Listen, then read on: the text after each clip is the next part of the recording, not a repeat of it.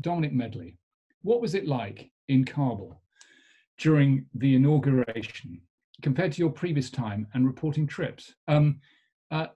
It was, what can I say? There was a tremendous atmosphere at the inauguration, and people were very happy to be there. There was a sort of real establishment feel. There was a line of judges in fine judges' robes, the whole Supreme Court, who'd come to support the Chief Justice who administered the oath to the president. There was that wonderful sort of sense of Afghan formality and informality. I went in as the guest of one of the key reformers in Ashraf Ghani's government, and although he had a sort of formal seat at the front, he didn't want to take that formal seat. He wanted to sit at the side with me and some other friends, and so chairs arrived sort of over the heads of the crowd to add some more rows along the side. There was a rather pleasant sort of informality to it.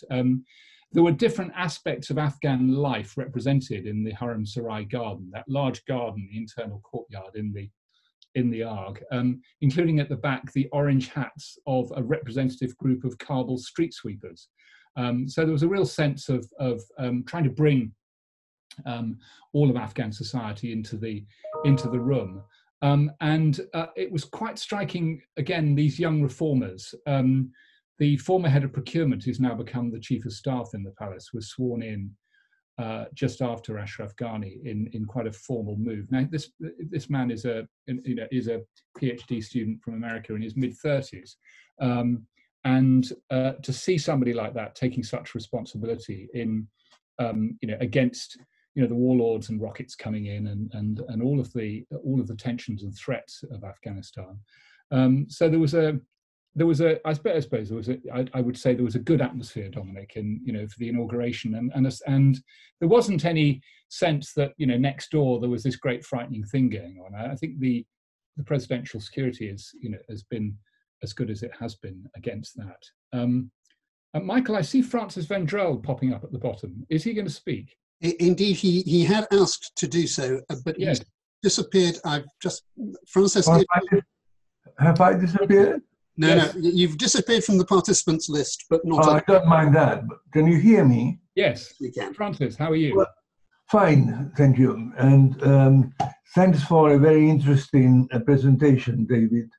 I'm a little surprised that you seem to feel that Ghani is the legitimate elected president, mainly because he got 50.1 or whatever it was of the vote, and it's a bit hard to believe that there was no fraud at all in the counting of those votes.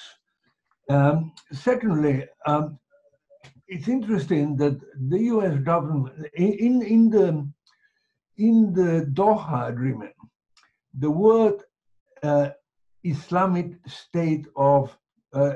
Republic of Afghanistan does not appear once. What does appear, as you said, is Islamic Emirate of Afghanistan, not recognized by the U.S. until Taliban. The fact that the Americans appeared to be committing the Afghan government to release 5,000 prisoners without they being involved in the talks is an incredible put down on the Kabul authorities. I won't even say the government.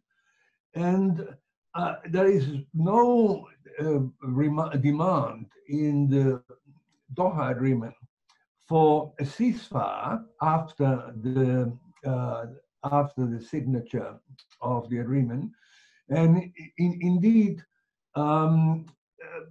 even if there were a ceasefire, which certainly where the Taliban are not at all committed to, who is going to monitor a ceasefire, which would be very difficult to monitor you had a very well-established military group of an outside military group, perhaps a UN military group, to oversee the ceasefire.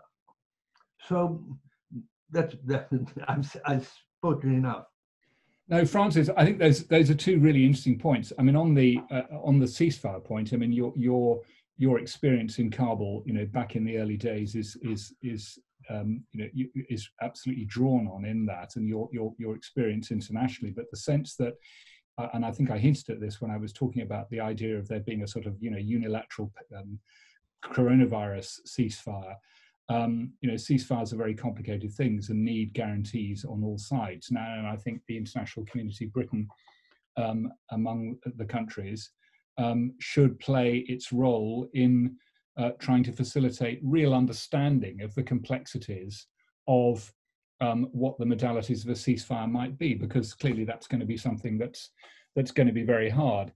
And I absolutely agree with you that the Doha deal is, a punch in the face for the Kabul government, but it comes from an American government that wants to pull out of Afghanistan by the end of this year, and sees, with President Trump needing to be able to say to the electorate, I stopped that war, I brought the boys home, and that's a very, very strong dynamic in all this. And Khalilzad has, an amazing ability to put his hand around the shoulders of people and say, it'll all be all right, I'll bring it, I'll bring you to the table, everything will be fine, and keep all these plates spinning in the air. But at the end of the day, he had to bring something to the table, and what he brought to the table is very strongly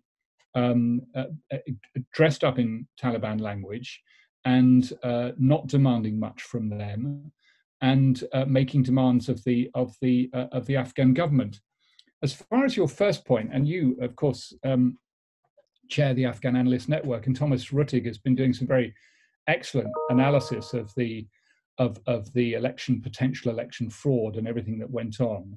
But when it comes to it, as the international community, having paid for about a third of this election, the Afghan government paid 2/3 themselves this time, and having supported the reforms as far as we did in terms of creating tashkiras and the election scrutiny bodies, if it comes out after pretty exhaustive work over several months that it is 50 plus, point percent, and even frankly anything close to 50 would be a victory for Ashraf Ghani, and that's the system that we've got. And as sometimes, it's easy for the international community to say, well, look, we spend all this money, therefore we can run things, particularly on the American side. But democracy is democracy. And I remember going into a village in Logar province in 2009 during the long arguments that summer about the election, when the Americans and the British were very much trying to destabilize the possibility of Karzai returning as president. And these men in the village who sat around the tree and talked to the BBC didn't like it much. They said, well, look, we wouldn't have necessarily have had democracy, but you've installed this democracy. This is the way that we choose our rais, and we've chosen him, and you should stand back and let that happen. And I think there's a strong sense this time that the Americans are fixing it again. The turnout was only, I believe, as low as it was because of the sense that they fixed it before, that whatever you do, the Americans will bring a national unity government. And this just sort of proves that in a way, on the part of many people. There are lots of chats. So shall I carry on with the chats, Michael? Is that the best way? Could I just chip in there, David, because we've got some questions on the question channel as well. Apologies, by the way, for my brief disappearance a few minutes ago. The power failed here. A question from Christopher Calliher. How can the government both improve its technical capacity while also preparing for the presumed implementation of a peace agreement, DDR, jobs, programs, etc.? Well, I mean, I think they need to be done both at the same time. That and that absolutely is something that we can do. I mean, there've been a variety of technical capacity improvement programs which have been run by DFID and other international organizations, which have made a difference in terms of tax collection, the ability of the government to tell its story, media training, Dominic, who was on earlier on, very prominent in that in the early years, really creating a free media in Afghanistan. All of those were technical capacity building done by the international community over the years, and I think we just have to carry on doing it. Could I pick up a question from Hookie Walker? What are the chances for the continuation of women's education? Hookie, hello. That's an absolutely crucial element. That even the Taliban send their daughters to school. They're a different Taliban from the past, and they send them to, normal schools, as it were. They're not insisting, as they were back in the 1990s, that only Islamic education and only up to a certain age. So I think there has been a bit of a change. I'm not saying that the Taliban, if they came back into power, would necessarily be brilliant for women's rights. I think they'd be appalling. But it's something that we have to continue to put pressure on. One of my big fears about the sort of despair and we lost, just get over it sense that you get from the American political establishment and the American security establishment. Former generals who served in Afghanistan writing books called Why We Lost, and the sense of a sort of a lost campaign. And just sort of handing it over to the Taliban. And there are some in the Afghan government who fear this too. They fear that once you engage in peace talks, then that means that you hand it all over to the Taliban. Of course, with all of the problems that would come with women's rights and the end to girls' education. It's become harder than it was, interestingly, because the Taliban and insecurity has increased in the last couple of years to really carry out education reforms that matter, but those people like yourself who really care about it internationally, will continue to try and build the capacity in Afghanistan, and the will is certainly there for Afghan schools and girls to be properly educated. Thank you, David. There's one last question up on the screen there from Zaria Khanna. What is the role of Pakistan now and going forward? Well, I think I had a go at this, just before with Ayub Khan's question about Pakistan. I think, there's a very strong need for the international community to be united over Pakistan's engagement with the Taliban, and to say to them, and this is certainly something that Ashraf Ghani tried to do in his early years, to try and bring all of the neighboring countries, particularly Central Asia, to agreement that cross-border terrorism is something that we just don't do and shouldn't be done. And of course, if there can be some sort of an agreement, including India, in that direction, then that would make all sorts of positive differences. So I think there are things that the international community can do. There are a variety of circles. The big powers, the neighboring powers. Afghanistan working bilaterally with Pakistan to try and improve relations. But until and unless the Pakistani government sever their links with the Haqqani network, who are pretty dug into Punjab province itself, pretty connected to the same families that send sons to join the Pakistani army, send other sons and cousins to join the Haqqani network. I mean, and to join these other international insurgent groups. There is a pretty deep issue inside Pakistan, and I think the international community really needs to address it.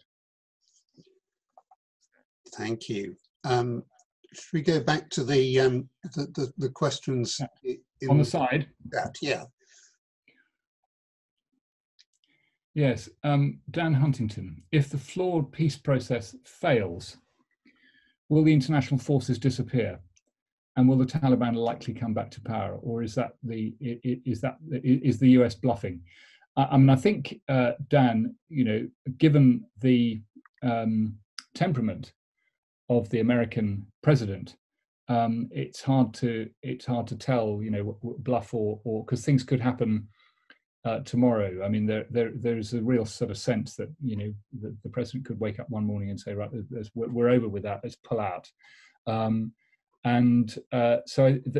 there are some pretty good people on the ground. The current commander is deeply engaged. General Scott Miller has been deeply engaged in Afghanistan previously with special forces, knows the country very well. has really tried to make a genuine difference during the time that he's there in terms of changing the situation on the ground, continuing to put significant military pressure on the Taliban at the same time as standing up the Afghan forces, which is the only way of persuading the Taliban that peace talks, will have to be the only way out. So if the flawed, I think we're a long way from the peace process failing. It could take, up to 4 or 5 years. That's the sort of time that it'll take. Look, this week, there's already a slippage with this discussion over one of the very first, bits of confidence building in terms of prisoner releases because of the what the Taliban insisted. So trying to get that back on track with track 2 talks, facilitators in Doha over the next couple of weeks is going to be the next issue. So I think there's going to be real bumps along the road, and that's where having a sense of 4 or 5 year engagement, keeping this president engaged through the election, keeping American troops there into next year. Now, of course, if Biden wins the election, he has been very strongly against anything other than counterterrorism. He was the strongest voice in the Obama administration for a very, very light military footprint. And it'll be hard to argue either with Trump or Biden in the White House that American troops should stay for the kind of time that this peace process is going to take. But let's see what sort of councils prevail over the next couple of years in the United States.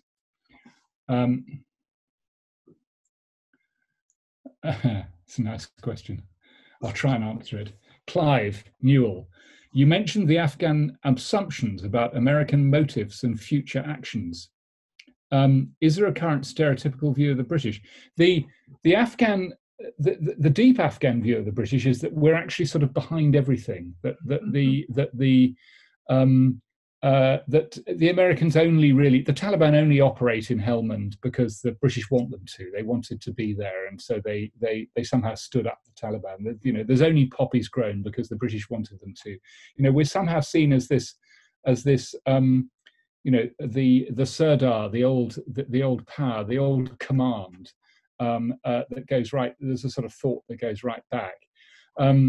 There's also a stereotypical view of the British, of course, that they can be beaten, going back to the Battle of Maiwand in 1880. So the sort of sense that the Afghans can beat anybody, including the British. The graveyard of empires stuff, which is a strong, flawed but a strong narrative in the Afghan imagination. But I have to say, in as much as they think about us at all, they don't think about us as much as we perhaps think. The standard word in the Afghan countryside 20 or 30 years ago or earlier for a foreigner was Angrezi, which is a corruption of English, which went right back to the very first travelers in the beginning of the 19th century. And the word for a foreigner in the Afghan countryside now is Americi. So people say to you, "Are you an Americi?" And so that sort of change. I mean, I think we're quite small on the imagination of many, particularly young people in Afghanistan, except those ones who want to come here and go to university, of course. And David, could I chip in with a question of my own? I mean, when you were talking at an earlier stage, you touched on the sort of issue of, the American sort of despair narrative. We've been beaten, and we just have to go. And of course, there've been times when the British media have taken that kind of line as well. You mentioned the word partition. And from my own time in Afghanistan, one of the things that I think surprised me most was that we never heard Afghans talking about partition. I mean, they might have been Tajik or Pashtun or whatever, but they seemed all to consider themselves Afghan first. They did not look, even at the height of the civil war, there was nobody there arguing for partition. Has that changed, do you think? No. If anything, I think it's rather stronger. And there are a variety of things. And Tolo TV has been rather important in this, actually, in a number of the things that they've done. Things like the football teams, you know, the North, South, East, West football teams, the football final 2 or 3 years ago when there was a bomb at the stadium the evening before, and it was the first day-night game that there'd been. And so they were playing, you know, under floodlights. And even though there was a bomb the day before, the Afghan army, there's a group of Afghan soldiers who carried this enormous Afghan flag across the football pitch before the game. And there was a video that went viral with a singer singing the Afghan national anthem to those pictures. And you know, the flag. The flag, football, cricket, the army are all things that people are very passionately Afghan about. Although there is this issue which emerged when they started issuing these national identity cards a couple of years ago, the new Tashkiras, that people, they wanted to put ethnic identity on the cards, and for many Afghans, Afghan means Pashtun. So there are non-Pashtun Afghans like Tajiks who, while they're citizens of Afghanistan, do not see themselves as Afghans. So there are issues about identity which are quite complicated in terms of this being a nation, but a nation it is. Thank you. There's a question I'd like to answer. Go on. What have been the greatest accomplishments and failures of the West in Afghanistan? Thank you, Jay Patel, for this question. Are there any lessons you think that Western governments will heed in the future? Well, on the whole, we're not very good at learning lessons, and international intervention is very much off the agenda for countries, particularly because of Iraq and Libya and a number of other disasters in the last 15 years. Afghanistan, the jury's still out, although in America increasingly the jury is saying this has been a failure. I think the failures were not having enough security in the early years. I think very strongly, and not having enough security and not having enough international ability to have troops who were trained to stabilize the country. I'm actually writing a book about this very subject at the moment. And in the early years, there was very much a sense from America that the Taliban had been defeated, and that somehow democracy would sort of, you know, spring up and there'd be a McDonald's on every street corner before you knew it. And of course, it's more complicated than that, particularly after all the years of state failure and civil war and disagreement and all the other tensions which had come in Afghanistan. And so what we saw, rather than the return of a democratic government after 9/11, when the Taliban were defeated, was the return of the very people who had been defeated by them in the mid-90s, who brought rack and ruin to the country, who pretty quickly took power again, principally the Tajik warlords from the north, but other warlords right across the country, and began to steal customs dues and all the other things that they were doing in the early 1990s. And rooting that out over the last couple of decades has been really, really, really difficult to do. But had we at the beginning put in 2050, the first ISAF commander thought 25,000 troops would be enough. The main coordinator of Richard Haas of the Afghanistan program for the United States thought perhaps about 30,000 American troops and 30,000 NATO troops. But again, troops, you know, configured to stabilize, to build bridges, to have sort of engineers, customs officials, people, not just infantry, not just fighting troops, but enough fighting troops at a time when they were welcome, and rather than coming in later when they were less welcome because there was already insecurity and the Taliban had returned, would have been something that I think was the really significant failure in those early years. And since then, a number of things have gone much better. The surge in 2009 made a difference. Counterinsurgency practice did make a difference in Afghanistan in terms of fighting the war. We began to learn that building government budgets and building state institutions is rather better than building a parallel state outside the government. You know, Afghanistan has been a crucible where you know, after 2014, when there was this triple transition of combat troops pulling out, the election and a huge drop-off in aid, it turned out that when the aid dropped off, it was as if we built a lot of scaffolding, but when the scaffolding was taken down, there was no building behind it. The institutions that were built were not as successful or as well funded as those groups who'd been there building them. So I think there are a number of things that can be learned right across the joining up the development and diplomatic and military world, but whether those lessons are being learned in a world which is very keen now, the West, not to get involved in these kinds of things again, is a more difficult question. And a very good place, I think, David, for us to stop, because I can't actually anticipate that we're going to end up in a more positive place if we ask more questions. But I from my own experience, I do absolutely agree with you that the early years feel and have for some time felt like a slightly lost opportunity. Having said that, thank you very much to everybody. I'm sorry for the 31 people who are still asking questions. We can perhaps try to answer some of them offline. But as thank you very much for joining us. We've had people from a huge range. I mean, I can see from the list of participants, we have participants from the East Coast of the United States online, for example, and it's very good to have you here. Ron Rosner, I'm particularly talking about. And we will be aiming to do more of these over the coming weeks.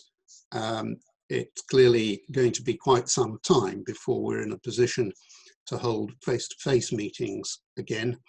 But even when it is, this is a format that offers things that are not possible on a face-to-face basis. And David, thank you very much indeed. You managed to stay online from Wales more consistently than I did in central London. I'm not quite sure what happened. There was a sudden sort of power failure and my computer just turned off. But there we go. Thanks for the opportunity. It's been a fascinating hour. It has indeed. Thank you. And thank you to everyone who's stayed with us through all of this. Thank you. Bye-bye.